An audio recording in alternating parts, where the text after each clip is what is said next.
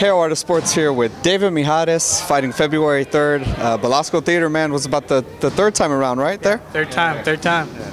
You, I've been asking all the fighters, tell the people at home what that arena is like, because there's like, you got people on the balcony, just people are surrounding you. Tell us what it's like to be like fighting in an intimate atmosphere like that.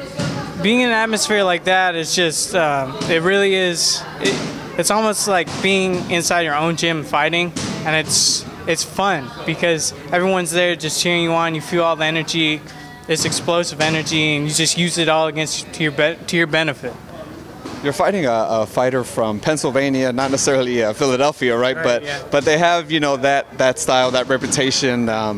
So obviously, I guess you're kind of expecting kind of a brawler, nonstop tough dude. Is that kind of what you're expecting? Somewhat of he can adapt to both styles. So I'm ready for both. Tell us, for fans who haven't seen you, tell us what your style is like. Kind of how do you fight? I like to take my time, take my angles, step around, be more of a technician than anything. And but I definitely bring speed and power, and you don't want to miss this one. You got the green eyes, man. Do you get a lot of comparison to Shane Mosely? No, not that much. Until now, right? But yeah, not till now. You're fighting at a super junior welterweight, super lightweight. It's a deep division. A lot of guys right there. How close do you feel you are to like a contendership type spot, or to eventually kind of bid for a title shot? I feel like I do have a ways because, you know, it's such a stacked division. Yeah. So I definitely have to work my way up and earn my respect.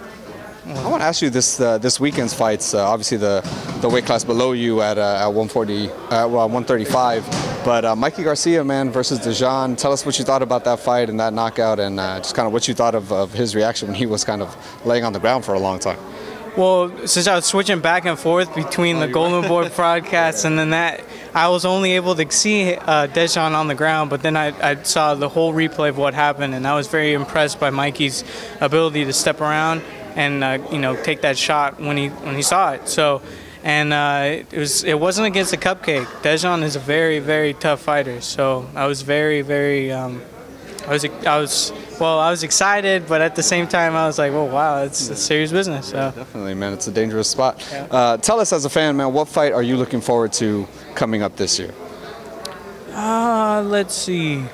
Well, I'm definitely looking forward to seeing.